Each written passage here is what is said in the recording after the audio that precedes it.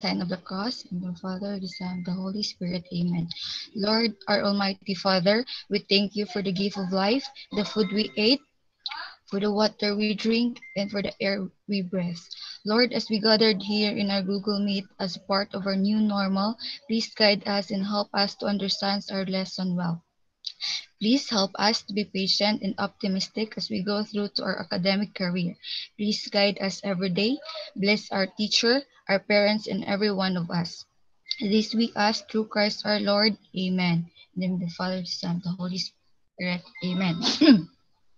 So, good morning, sir. Good morning, everyone. I am Lizelle Jane, and I am tasked to discuss the key concept of ideal gas equation. Next slide, please.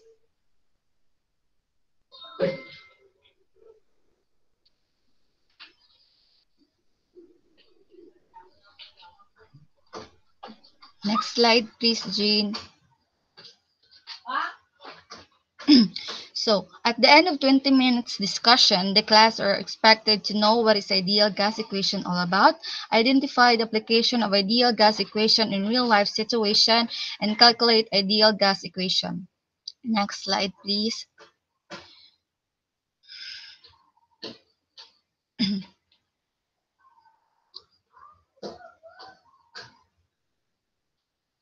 Next slide, Jane. So, what is ideal gas equation? Ideal gas law is derived from empirical relationship among the pressure, the volume, the temperature, and the number of moles of gas. So when we say empirical, it is based on observation or experience. So ideal gas is one that holds precisely for all pressure and temperature. This is an ideal model and work best at very low pressure and high temperature when the gas molecules are far apart and in rapid motion. So we have here this picture is R1 are just an example of the ideal gas equation. So we have here the balloon and then the man who pumped his flat tire and then the best example for this is our breathing. So to breathe, you rely on ideal gas equation. Contraction of the dome-shaped diaphragm muscle increases the volume V of the thoracic cavity, which encloses the lungs. Decreasing its pressure P, the lowered pressure causes the lungs to expand and fill with air. So that is inhalation. The temperature T is kept constant. When you exhale, the diaphragm relaxes, allowing the lungs to contract and expel the air. So next slide.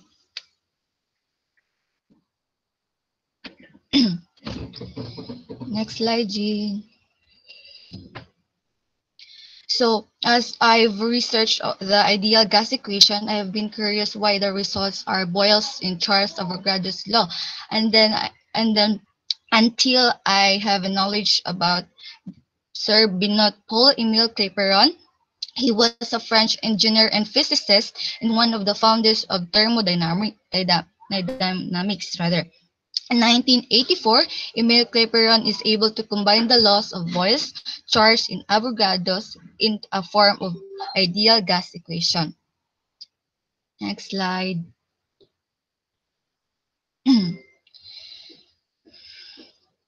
So here, the three conclusion, it is the measurement of the behavior of various gases. So before I will discuss these three conclusion, may I read it first? So first, the volume V is proportional to the number of moles N. If we double N, keeping the pressure and temperature constant, the volume doubles.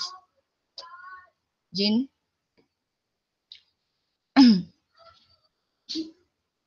So we can write that one as P is proportional to N. N is the number of moles.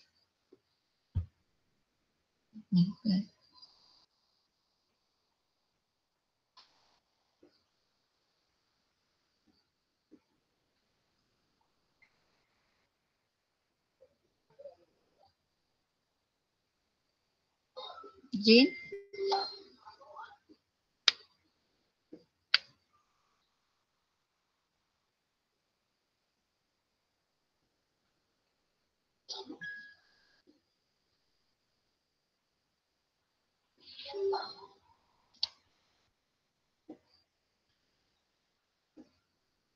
I'm sorry, sir. Among presentation kay nagkuan. Next stop. Ay, nana. Next slide.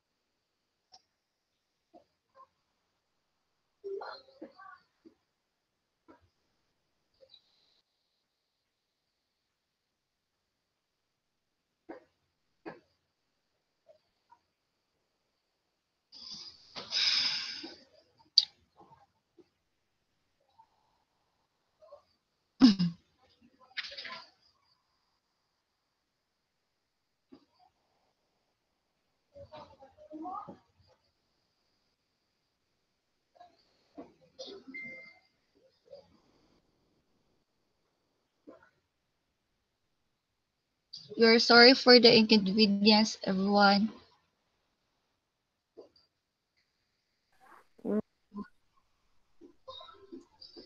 Hmm. Behavior na ko, Jane. Okay. So, again, the volume V is proportional to the number of moles. If we double in keeping the pressure and temperature constant, the volume doubles. So we can write that one as pressure is proportional to N. Next.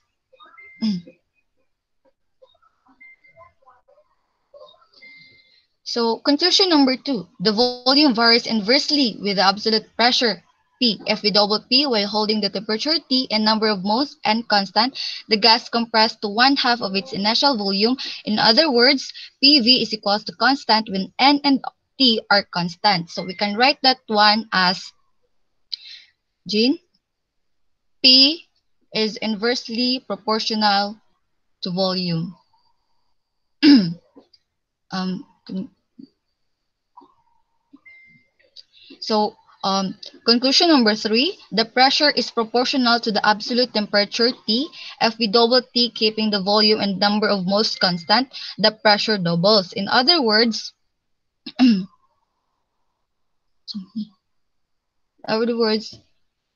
pressure, I, so we can write that one as pressure is proportional to temperature.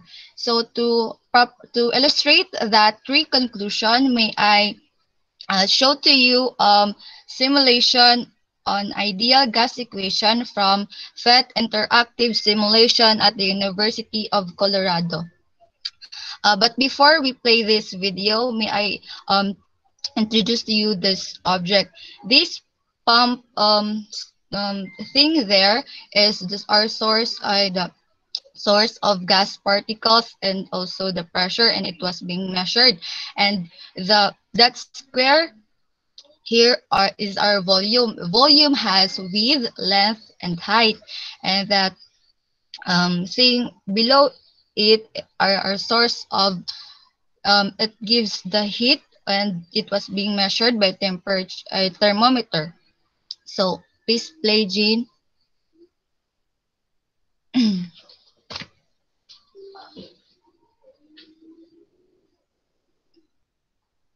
Please stop, Jean. Stop.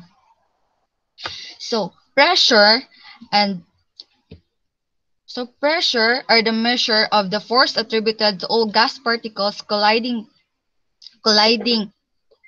in that surface. That that yellow violet particles there are represents the gases, and we all know that the ideal gas can hold both light and heavy gas particles. So we are simulating the gas ay the kanang the heavy. So please pause, Jen. So given the temperature is a measure of the energy of those particles in motion, increased temperature would mean increased pressure. If you think about it, the particles are moving faster with greater temperature. So as we have observed earlier, when the gas particles are colliding at that sides colliding at the surface, the pressure increase, so with the temperature. So we can so pressure and temperature are directly related. So that is P is proportional to letter N. So it was the the number 3 conclusion. So please play, Jane.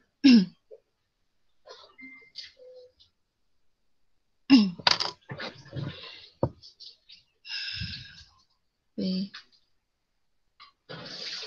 Oh, please pause, Jen. And we also saw that the volume goes down, the pressure goes up. With less space to move around, the particles would have collision with the wall, so pressure will increase. So this means pressure is inversely related to volume.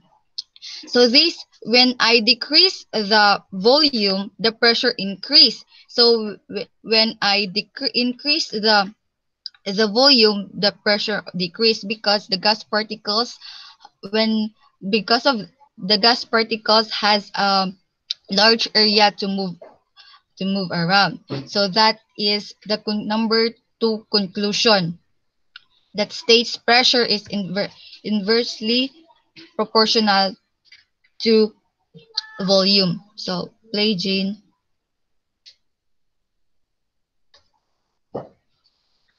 So because as the volume decreased, the pressure increased, increasing the number of moles of gas would increase pressure. Moles are just a measure of the number of gas particles. So we have more particles, we have more collision. So pressure is directly proportional to moles. N is equals to moles. So nang makita nato nga kung gamay ang surface, kanang gamay pod ang gas particles. So if dako sad ang kaning volume or kaning surface, mas daghan ang gas particles nga masulod. So we can conclude that one as pressure is ay volume is proportional to moles, or pressure is proportional to the number of moles, because the more we exert pressure, the more gas particles, the greater gas particles. So, so that was so that is my part today. And next slide, please, Jean. So we have now the composite formula. When we say composite, it made up of distinct parts of elements. So we have pressure. We can write that one. This pressure is proportional to N and T over volume. So to make it as an equation, we will add this R, and this R will be discussed later. So P is equals to R times N T over V. So we have now the P V equals nRT. So this is now the formula for our ideal gas equation, where P is gas pressure, V is gas volume, N is the number of moles of gas, R is gas constant, and T is absolute temperature of gas. So that concludes my part today, and Jane, you may take the floor.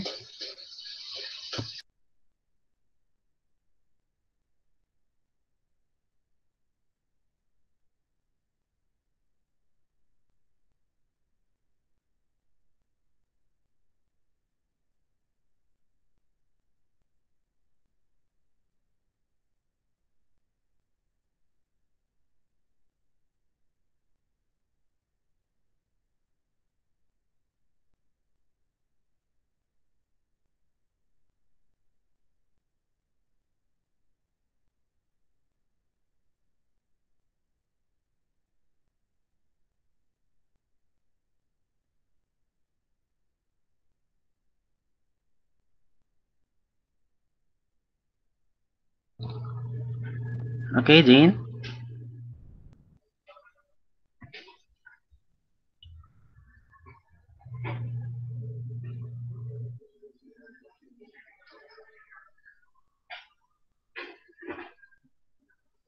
I'm sorry, sir. The next slide is will be reported by Miss Camille, but she's not around.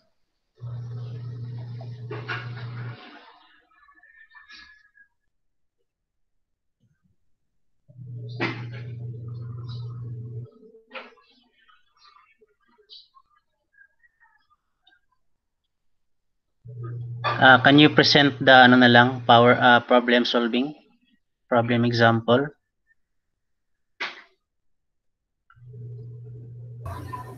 Okay, sir.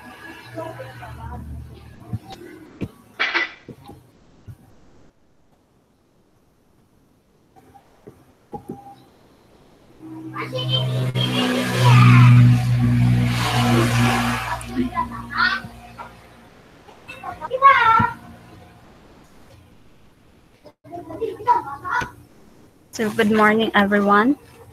Makita na ba ang slide? Yes, Jean. Okay, let's have the sample problem 1. What is the volume of a container that holds exactly 1 mole of an ideal gas at standard temperature and pressure, or STP, defined as temperature equals 0 degrees Celsius, or 273.15 Kelvin, and pressure equals 1 atmospheric pressure, or equals 1.013 times 10 raised to the power of negative 5 Pascal. So we have here the given number of moles equals 1 Excuse me, mole. Lynn. Excuse me. It's not negative 5, but it's positive. Ang asa, sir? Sa imong atmospheric pressure, 10 to the power of 5. Yes, sir. Sorry, sir. Okay. So we have here the given number of moles equals 1 mole. Our gas constant is 8.314 joule per mole Kelvin, and temperature 273.15 Kelvin. Pressure equals 1.013 times 10 raised to the power of 5 Pascal.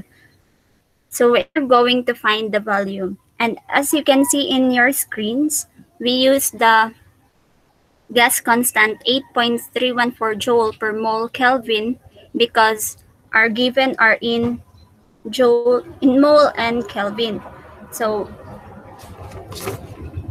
in our solution, we have here the derived formula from the original formula, PV equals nRT. So I believe that we all know how to derive formula, right? So let's start. Let's substitute. Number of mole equals 1 mole. So 1 mole times 8.314 joules per mole Kelvin times 273.15 Kelvin divided by 1.013 times 10 raised to the power of 5 Pascal. So if we will calculate this, we'll have 0.0219 joule per Pascal, or 1 joule per Pascal equals 1 cubic meter. So we'll have 0.0219 cubic meter, or in liters, 1 cubic meter equals 1,000 liters. So we need 21.9 liters in order to hold 1 mole of ideal gas. So let's have the second sample problem. In an automobile engine, a mixture of air and vaporized gasoline is compressed in the cylinder before being ignited. A typical engine has a compression ratio of 9.00 to 1. That is, the gas in the cylinders is compressed to 1 over 9.00 of its original volume. The intake and exhaust valves are closed during the compression, so the quantity of gas is constant. What is the final temperature of the compressed gas if its initial temperature is 27 degrees Celsius and the initial and final pressures are 1.00 atm and 21.7 atm respectively? The volume of the cylinder is not given, but we have 9.00 final volume. We don't have to know the value of volume, only the ratio. At this problem, we must compare two states of the same quantity of ideal gas. So we'll use the equation initial pressure times initial volume divided by initial temperature equals final pressure times final volume divided by final temperature. So we will going to find the final temperature. So here is our solution.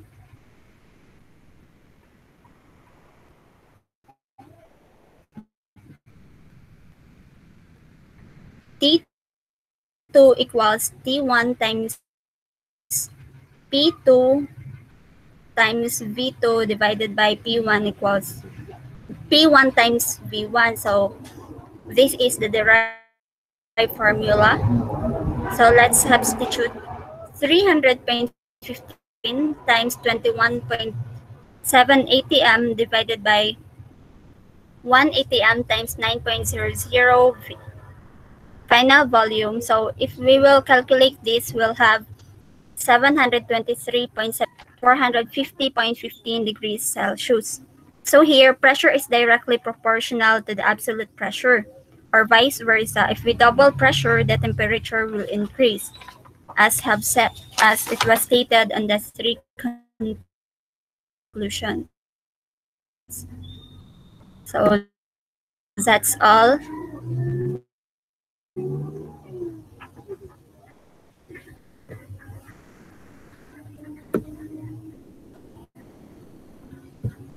Here are references. University Physics 14th edition by Eugene DeYoung and Roger A. Friedman. Lectures by Jason Harlow, adapted by Scott Helfrich, Chabot College. And here are the links you can visit. Thank you.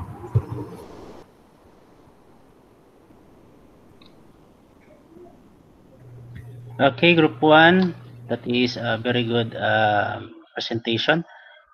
So, yes, questions from the class?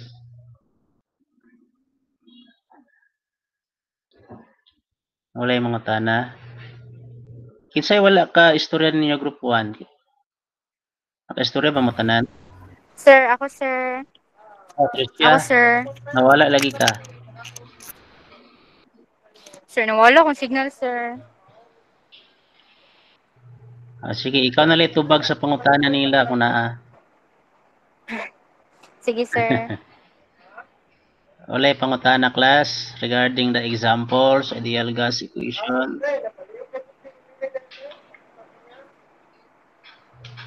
Okay, pakibalik daw sa example 1 ninyo, be. Jean.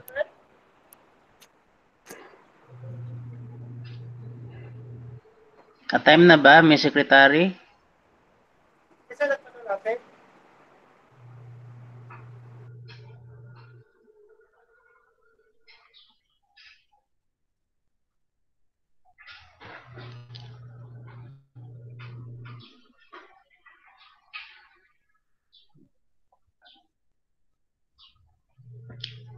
Sige daw, isa ka daw.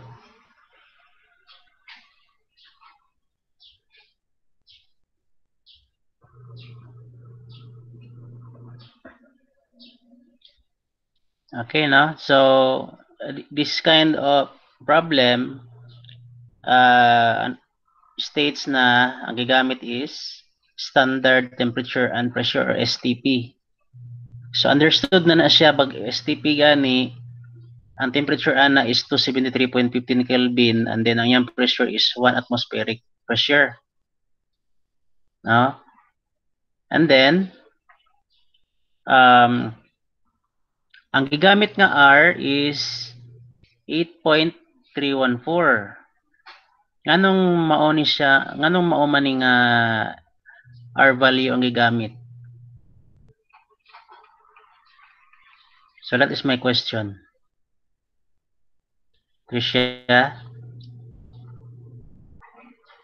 Sir. There could be many values of R depende sa unit, no? Depende po sa given. Pero nga nung kini man ang gigamit ninyo, 8.314.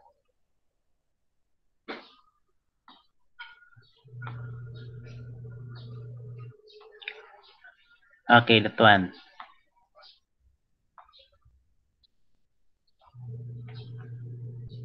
No?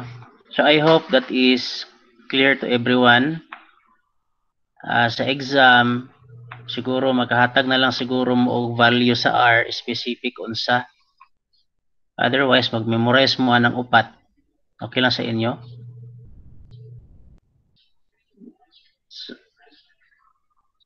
Okay. So, ikaw, Lin, kay kung na, Lin?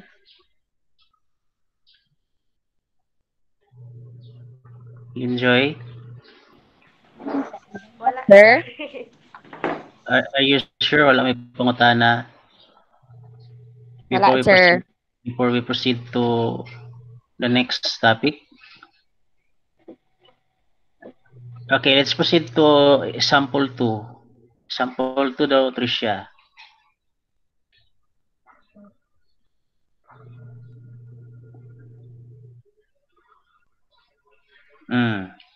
Sa example 2, na-compression na hitabo. So, when you say compression, the initial volume is larger than the final volume kay compress man nimo. So the question here is, asa naman tong PB equals nRT nga formula? Nagamit ba to siya?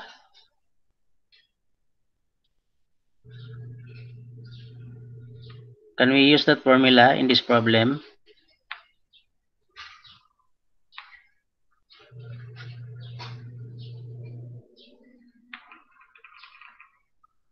Kas? Sir, Jean? nalito ba? Kuan, sir. Since kuan man, sir, kinahanglan man ta mag-compare og kanang duha man to siya, sir, compression and kuan sa uncompressed nga gas.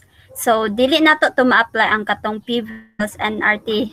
So ang atong gamiton nga kuan equation is katong initial pressure times initial volume divided by initial temperature equals final pressure times final volume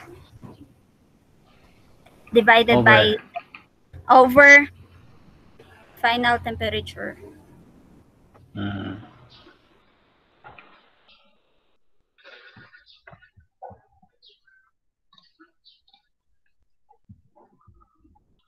So meaning, not all the time na PB equals to nRT ra gyud. No?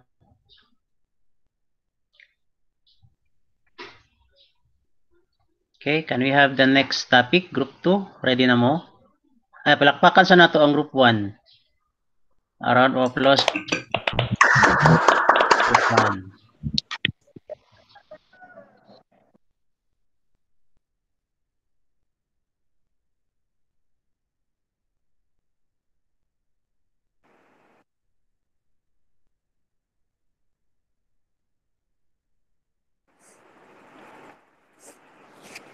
Sir, I'm sorry, sir. Nawala akong signal utro, sir.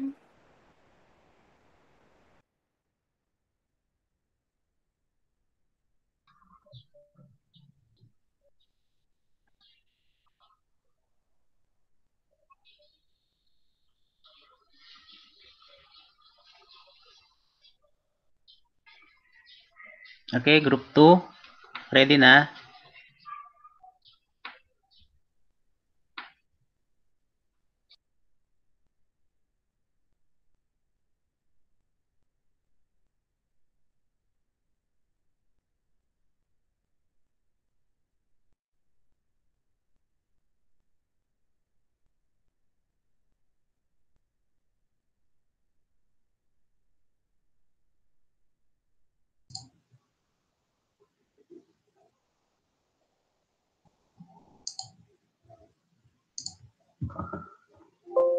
Okay, so hello, good morning everyone. Good morning, sir. So the topic that we're going to discuss today is excuse me, van der Waals equation, which is somehow related to ideal gas equation, which has been discussed by the other group earlier. So van der Waals equation. It is an equation that is formulated by Johannes Diederik van der Waals, 1837 to 1923. He is a Dutch theoretical physicist and thermodynamicist famous for his pioneering work on the equation of state for gases and liquids. He won the 1910 Nobel Prize in Physics for his work on the equation of state for gases and liquids. His name is primarily associated with the van der Waals equation of state that describes the behavior of gases under condensation to the liquid phase. So van der Waals equation, it is derived by Johannes Diederik van der Waals, and it is the modified version of ideal gas law, which states that gases consist of point masses that undergo perfectly elastic collisions. But this law fails to explain the behavior of real gases. It is an equation relating the relationship between the pressure, volume, temperature, and amount of real gases. Van der Waals equation derivation is based on correcting the pressure and volume of the ideal gases given by kinetic theory of gases. Therefore, Van der Waals equation was devised and it helped us define the physical state of real gases. Another derivation is also used that it is based on the potentials of the particles. Nonetheless, both derivations help us establish the same relationship. And this van der Waals equation of state that generalizes the ideal gas law based on the plausible reasons that real gases do not act ideally. And van der Waals modifies the ideal gas law. The units of van der Waals constants. The unit of A is 8m lit squared mole to the negative 2, and the unit of B is letter mole to the negative of 1. So ideal gas law will be explained to us by Stephanie Great Pacquiao. Stephanie?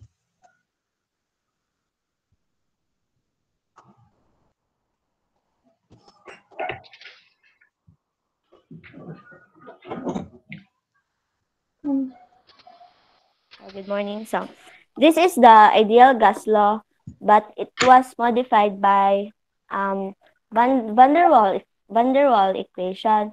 So, here, ideal gas law states that predicts the properties of a real gases by describing particles of non-zero volume governed by pairwise attractive forces. So, it was discussed earlier that ideal gas law is CV equals to nRT. Please next. Please next the slide, friend. So it was modified by ideal gas law. So the ideal gas law was modified by van der Waals equation. So I'll read it first. The first modification is to account for the volume that a real gas molecule takes up. So instead of V, next friend. So, oh my God. No, ibalik sa friend. So, yeah. The second modification na siya ang nadiri. So, napay first ani, which is ang, di ba, kabantay mo sa formula sa ideal gas law is PV equals to nRT. So, ang V ato is gi-change siya para to account for the volume that a real gas molecule takes up. So, instead of V, we get the quantity V minus NB. So, okay, next friend. Where B is the constant that correspond to the size of the gas particles, while N and V are the moles and volume. So please refer to the equation na kanang V minus NB. Muna siya. Then sa pressure, the second modification made to the ideal gas law accounts for the fact that gas molecules do interact with each other. So, ideal gas, sa ideal gas man good, kay ang particles ga-interact siya, but the total kinetic energy of the two sa duha ka sa molecules nga nag-interact remains the same, while sa muna gi-modify siya sa van der Waals equation. So it's kay kuan na ang real for the fact ay sa kay ang ang real gas daw is ga-interact siya with each other. They usually express attraction at low pressure and repulsion at high pressure, and that real gases therefore show different compressibility than ideal gas. So the pressure term is adjusted with the correction factor associated with the attraction between the gas particles. So instead of P, we get the quantity P plus AN squared minus AN squared divided by V squared. So muna siya. So therefore, Van der Waals equation is written as P plus AN squared divided by V squared times V minus NB equals to nRT. So, the constant A di ay sa, which is, pakibalik sa friend. Which is, the constant A is the constant that corresponds to the strength of the attraction, which depends on their identity as larger as more. And E and the N and V are no. A and V are the moles. Volume and moles. So yeah, that's it. Next friend. So yeah, this is the model of the ideal gas equation and the Van der Waals equation. So as you can see, in the ideal gas model, gas molecules are infinitely small. They exert forces on the walls of the container, but not on each other because they have perfectly elastic collision. So yeah, well the Van der Waals equation is more realistic than the ideal. So gas molecule have volume which reduces the volume they can move. They can exert attractive forces on each other which reduce the pressure, and they exert force on the container because so yeah, next na friend.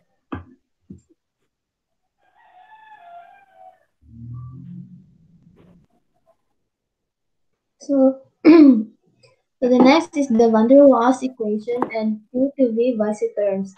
This equation of state is presented as P plus AN squared divided by V squared times V minus NB is equal to nRT, where P is the pressure, V is the volume, R is the universal gas constant, and T is the absolute temperature. Isotherm or plots of pressure versus volume at constant temperature can be produced using the Van der Waals model. So this is the Van der Waals isotherms, which show or demonstrates the relationship between pressure, volume, and temperature based on the Van der Waals model. It correctly predicts a mostly incompressible liquid phase, but the oscillations in the phase transition zone do not fit experimental data. So this is how pressure and volume and temperature was connected to each other in the equation, and this has been used as the basis para ma-solve ang equation and what to siya. And the constants A and B have positive values and are specific to each gas. The term involving the constant A corrects for intermolecular attraction. Attractive forces between molecules decrease the pressure of a real gas, slowing the molecules and reducing collisions with the wall. The higher the value of A, the greater the attraction between molecules and the more easily the gas will compress. The V term represents the excluded volume of the gas or the volume occupied by the gas particles. Notice that the van der Waals equation becomes the ideal gas law as these two correction terms approach zero.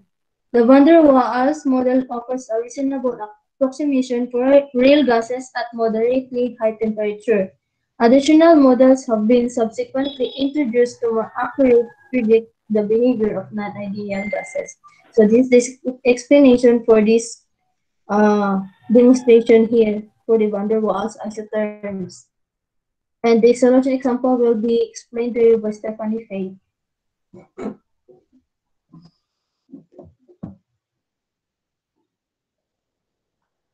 Stephanie?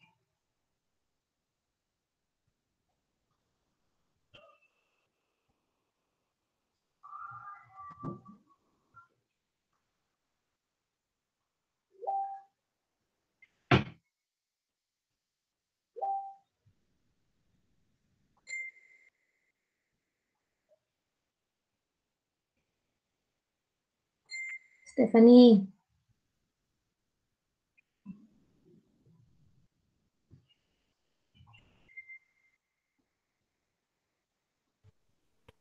Hi.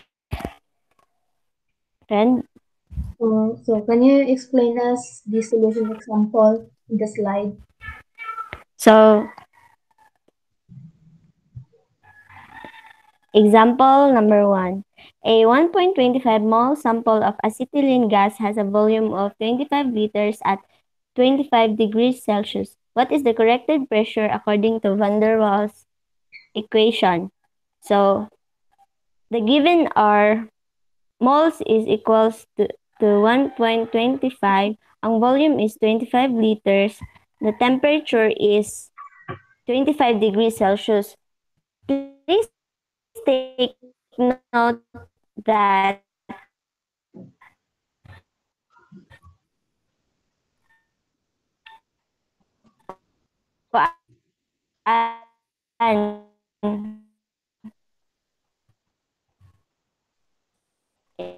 in this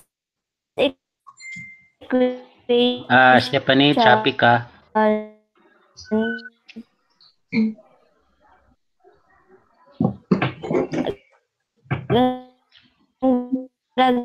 gagamit natin is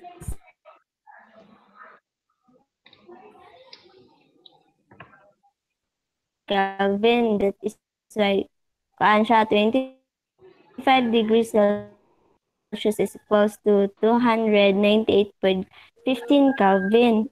So our constant A is 4.516 bar mole. So in the ideal gas law equation, so dali na siya kanan mo ipangbutangan mo.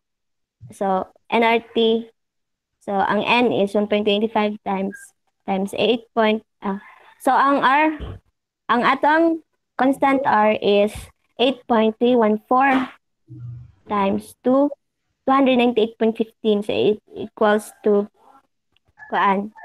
So friend.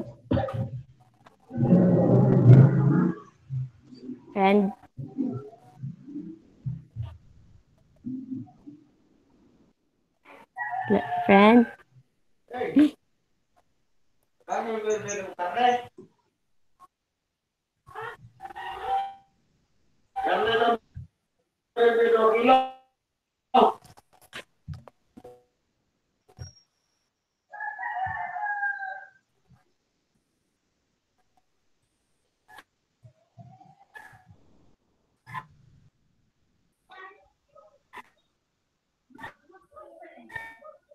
Please continue.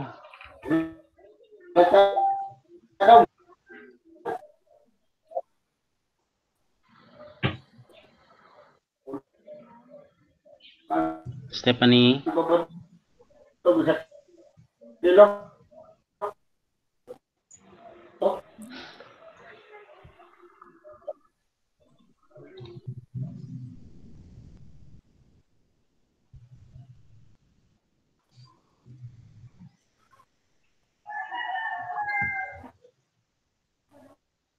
Okay, so if we are going problem using the van der Waals equation, this will be the problem solution. So the equation is P is equal to NR2 divided by B minus NB In minus one, N, N squared A minus B ito squared. ganun na isa ideal gas law ay ideal gas law to siya. So, Stephanie, dili is choppy mo ang signal. atong gamitin. Sige, Laura, ikaw na like continue. Yes, sir. So we're going to substitute the kaning ilang volume here to this. So this is going to be the substitution. So P is equal to 1.25 moles divided by 25 liters of 5 liter times 8.314 kcal per mole times 298.15 Kelvin divided by 25 liters minus 25 liters times 1.25 times 0.0220 liters per mole. This is the equivalent of this equation. So after this one, we're going to minus it with 1.25 to the power of 2 times 451.6 kPa per liter squared mole divided by 25 liter squared. So the answer will be 3098.5239 divided by 24.9475 minus 705.625 divided by 625. So P is equal to 124.265 minus 1.129, and the P is equal to 123.136 kPa. This is the corrected pressure using van der Waals equation. The pressure is actually smaller than predicted by the ideal gas law. So, Stephanie, Faith, can you explain this for us?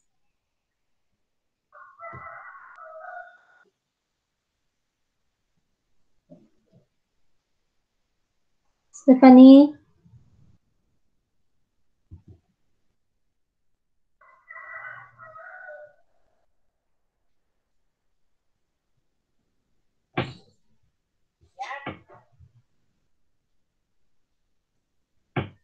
Stephanie Faith Pacquiao.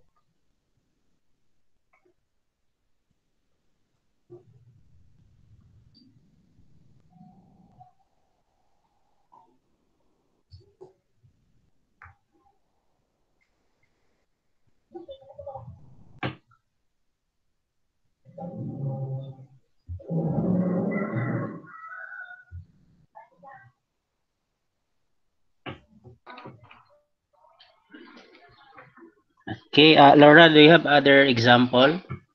Wala na, sir. Mura to mong na-gather siya nga example sa van der Waals, sir. Okay.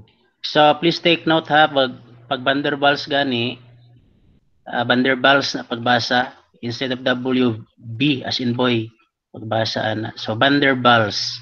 Okay, sorry. So, muna siya, real gases manggod ni siya. So, it's expected na the pressure will become smaller compared to the ideal gas prediction, no? So, how about the volume? Okay.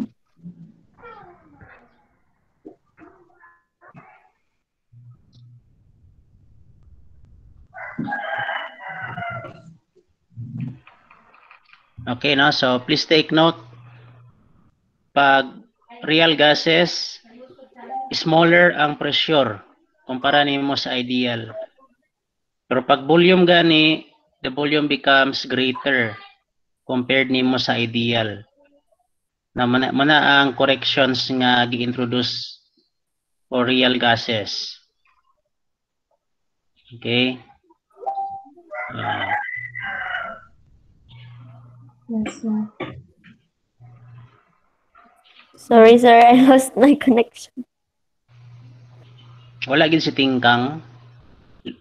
Yes, sir. Because kuan daw, sir, dili daw niya ma-download ang app sa iyang tab kay old version daw to iyang tab. Then, wala po daw siya phone nga kahulman kay ang phone daw nga ginahulman niya, sir, is naman ko daw sa kuan sa Greenfield ni. Di daw siya ipa-add to sa iyang tita dito kay naday mga positive case dito. Yes, sir. Then, wala siya phone. Mo to nga ni uli sa siya sa ilaha, sir, kay mag-ask siya sa iyang parents if pwede ba nga mapalitan siya.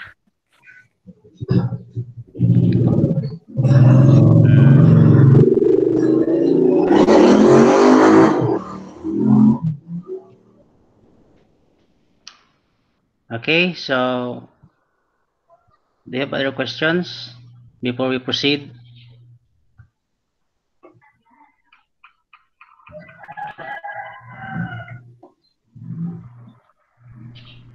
Hanami, you have questions, Hanami? Wala na, sir. Wala. Yes, sir. Wala na.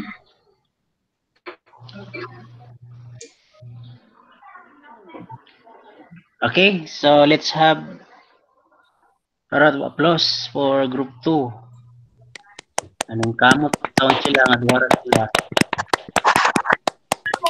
Thank you, group 2. Good job, everyone.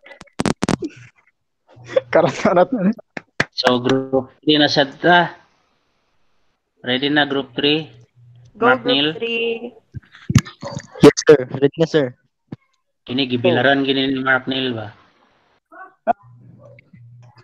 Kami tanan, sir, actually. Oh. Sige, sige.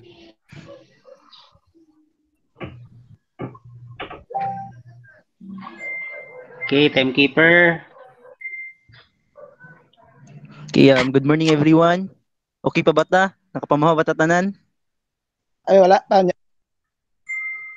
Wala pa. Okay, this is our topic, kinetic molecular theory. So, in this report, next slide sa atong objectives.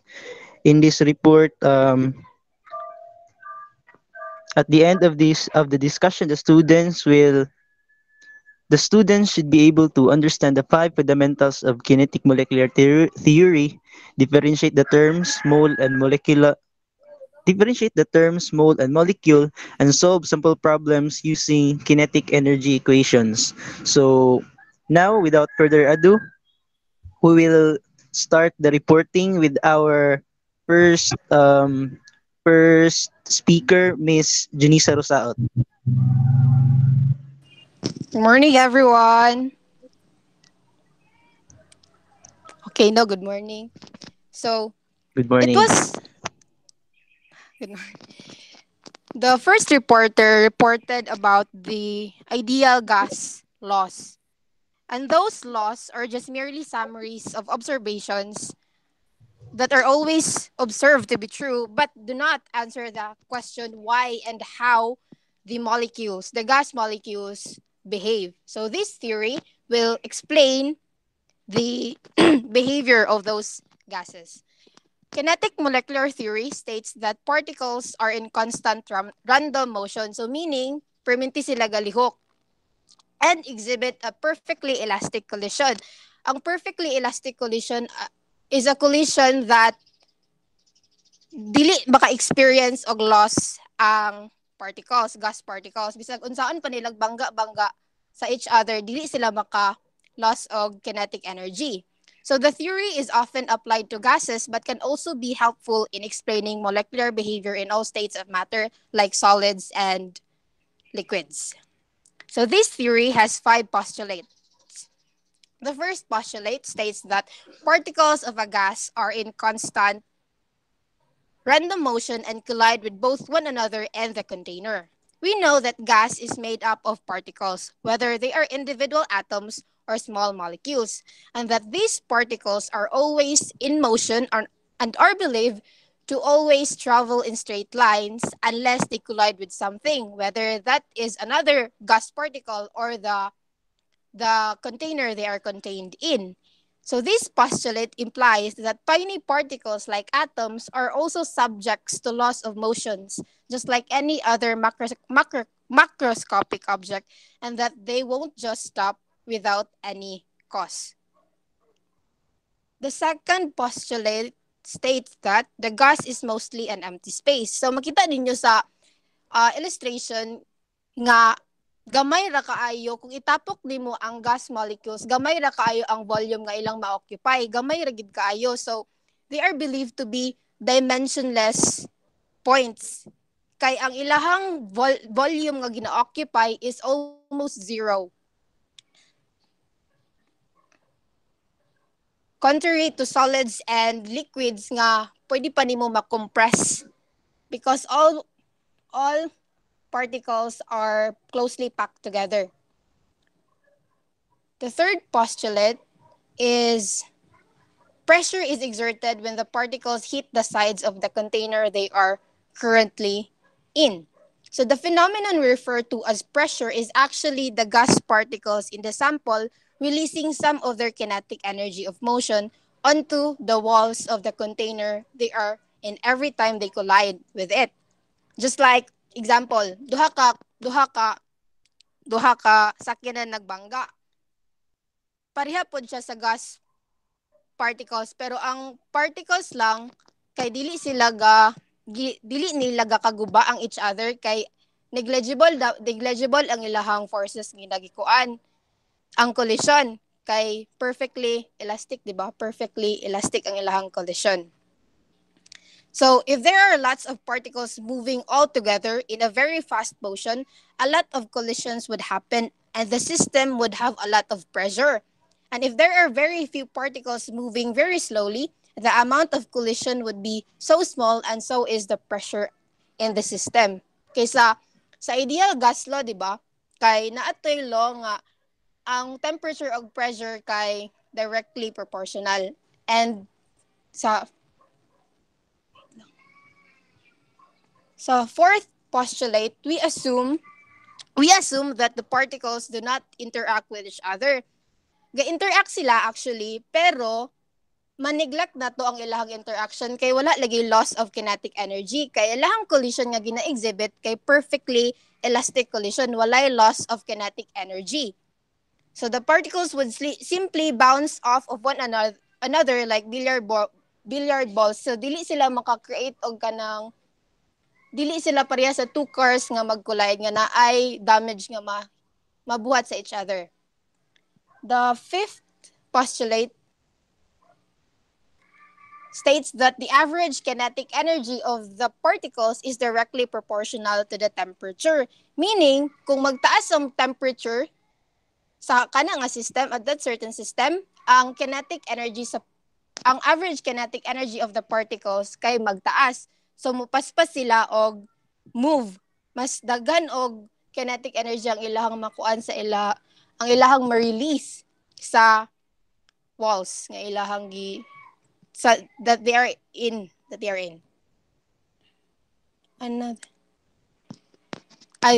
Molecular kinetic energies will be reported by the three boys. So please, Zen. Sunny boy. Okay. So, Sunny to sa molecular kinetic energies. Next, brother.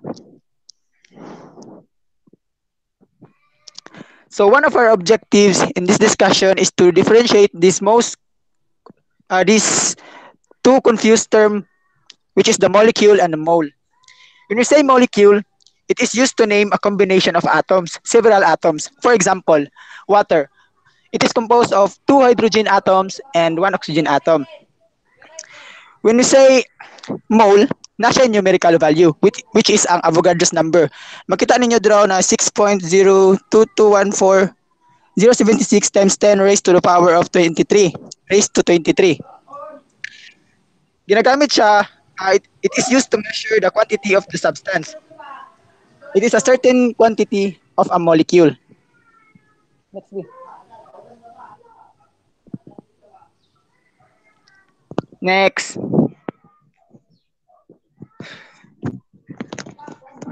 Next ba? Kinetic energy. So I'm sure we are familiar about kinetic energy since we already tackled this about in our previous year. So when you say kinetic energy, it is an energy in motion.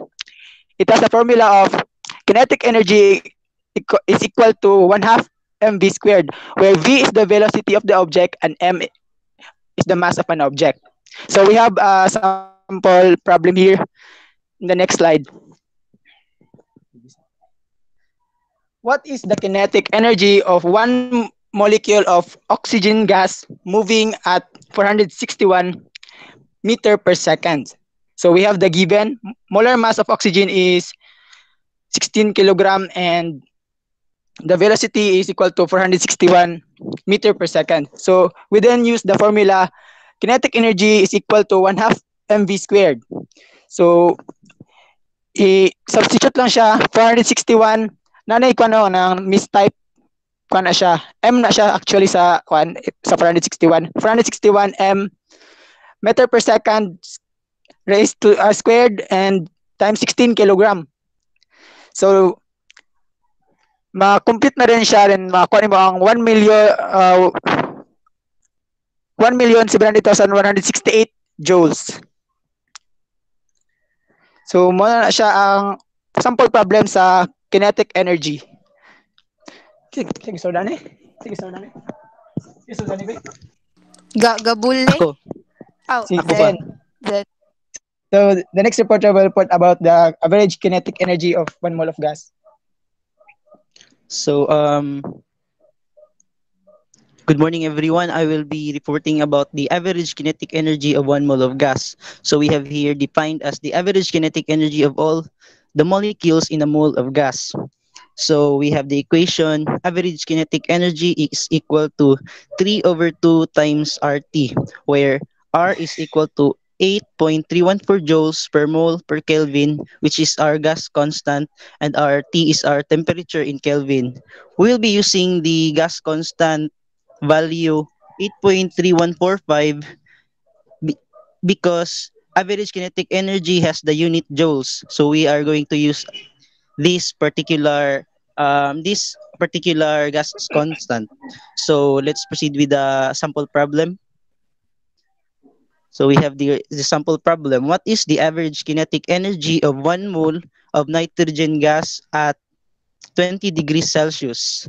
So first we have to identify the given. We have for the R, we have 8.214 joules per mole per Kelvin.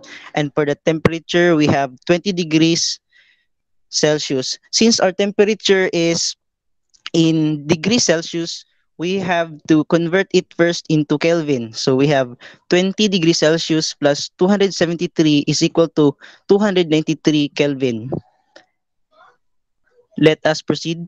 For the solution, we have the formula kinetic energy, average kinetic energy is equal to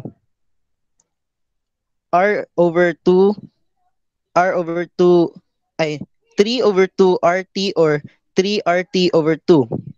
So substitute the values, the given values. We have 3 times 8.314 joules per mole per Kelvin times 293 Kelvin over 2.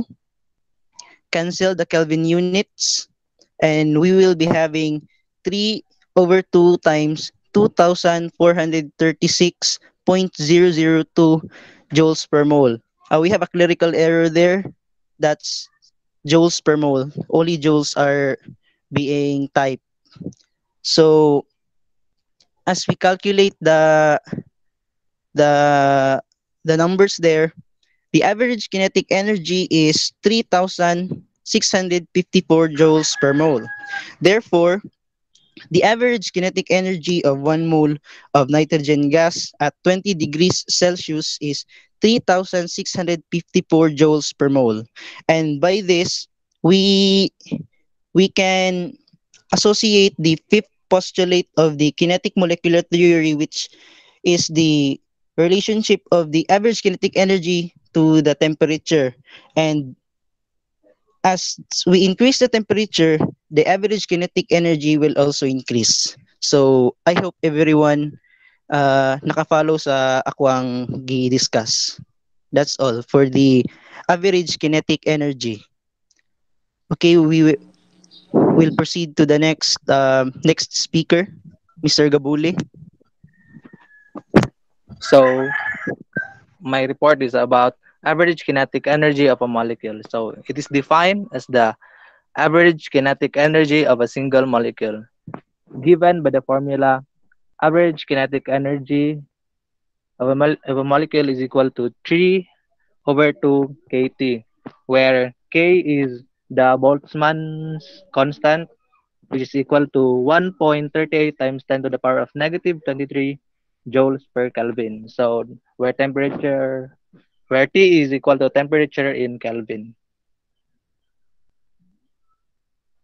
Next one. So we have the sample problem. So what is the average kinetic energy of one molecule of N2 at 20 degrees Celsius? So the given is the K, the Boltzmann constant, which is equal to 1.38 times 10 to the power of negative 23 joules per Kelvin. So the temperature is 20 degrees Celsius. So we need to convert it to Kelvin. So we just add 270. So 220 plus 273 is equal to 293 Kelvin. So the formula average kinetic energy is equal to 3 kT over 2 or 3 over 2 times kT. So we substitute, it is equal to 1.38 times 10 to the power of negative 23 joules over Kelvin times 293 K over 2. So the answer will be 6.0651 times 10 to the power of negative 21 joules. That's all. So that concludes our report, sir.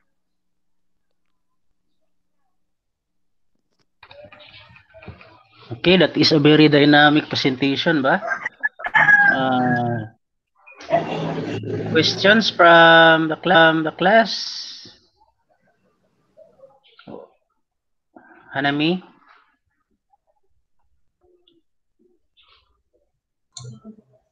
Sir, good morning. Do you have question on the topic of group 3?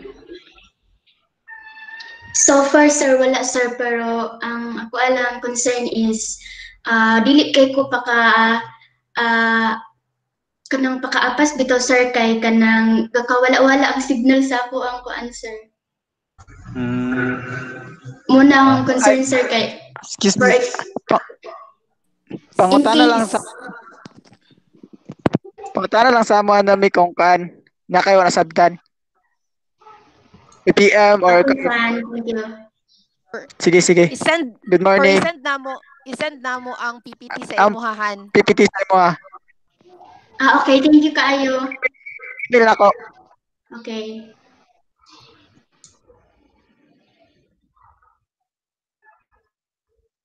Sige, I have a question for this topic. So, in your first example, you demonstrated how to get the average kinetic energy of 1 mole And then for the second example, you used 1 molecule. So could it be possible that you get the same answer? No, sir. Kay, ang mole man, sir, kay naay value nga 6.022 and number of moles. Dayon, ang molecule, sir, sa isa ka mole, sir, daghan og molecule. So, katong molecule sa naa sa mole, naa sila isa-isa ka average kinetic energy. Naay slow, dili. Pareha sila, sir. Ang isa ka molecule at 20 degrees nga naa ato nga mole kay pareha og kay average man. So pareha sila og sir. Energy, average kinetic energy. Okay, when you say mole, that is the amount of particular molecules, no? Kung ihapon nimo sila, tinagsaon nimo sila gihap kana kung makaya nimo, dapat 6.23 times pila to? 6.02 times 10 to the 23. 23. So mas dako og value imo makuha kung kinetic energy sa mole. Sa mole, sir. Kumpara nimo sa kinetic energy lang sa isa ka molecule. Isa-isa ka Siyempre, isa raman siya. Oh, okay. So if Yes, you're going sir. to compare, nakuha na. Kasi maglibog mo ba? If you're going to compare your results, tanawa niyo, asa may mas dako? 6.06 times 10 to the negative 21 or katong previous 3,654. Natural, mas dako ning 3,654 joules, no? Kay you are talking of 1 mole. 1 mole.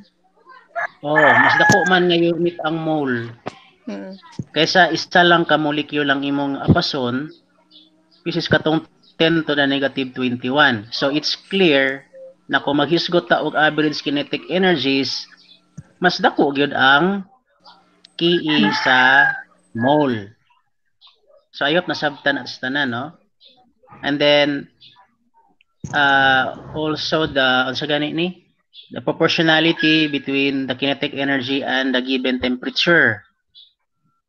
And take note nga para makasinabot ang temperature dapat naka-Kelvin. Please take note kay daghan kay nangasayop ana since sa una pang panahon nga okay na unta ang formula pero sa temperature sila nadaot kay wala gi Kelvin. Anyway, that's part of the exam. No. So ano pa man? Questions? So kano sa gamiton ng R? Kano sa gamiton ang K? Small k. Ang R, sir, kay pag magkuha ka og mole, while ang K kay pag magkuha ka og 1 molecule of gas. Kay ang katong K, gikan man siya sa R over Avogadro's number, sir. So please take note, no? Kay ang R, ano gina siya? Intended for mole calculations. While katong Boltzmann constant small k, intended for individual molecule calculations. No, kana. Pero makabantay ka, pareha ra siya format 3 halves, tapos kato da yung constant times temperature. No? So, wala na? Sige, pangutana sa mo before we will proceed to the quizzes. Di na mo kapangutan pag mag-quiz na. Ikaw, Lloyd. Sir? You have a question? Pwede mo mangutana sa tulo ka topics. You can ask. Okay, sir. Wala man nun, sir. Wala kay gusto i-clarify. Tapos si manta kay mo makita diri eh.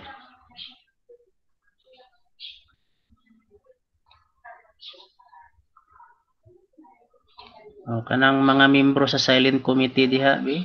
Paningog pod mo.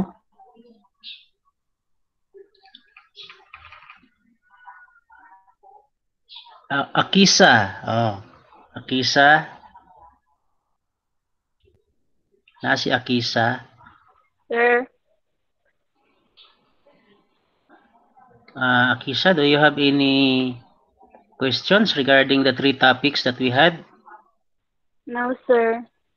Wala gid maski isa. So far, sir, wala. Okay. Frederick? Where is Frederick?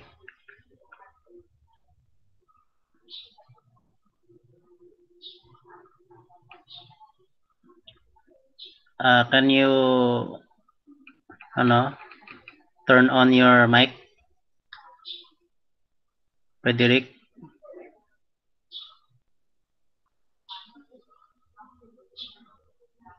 Me.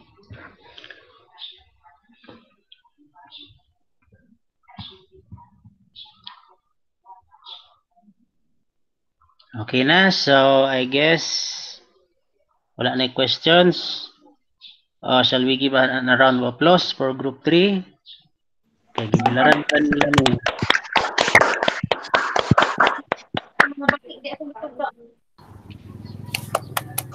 Okay, group leaders, you post the link sa inyohang quiz.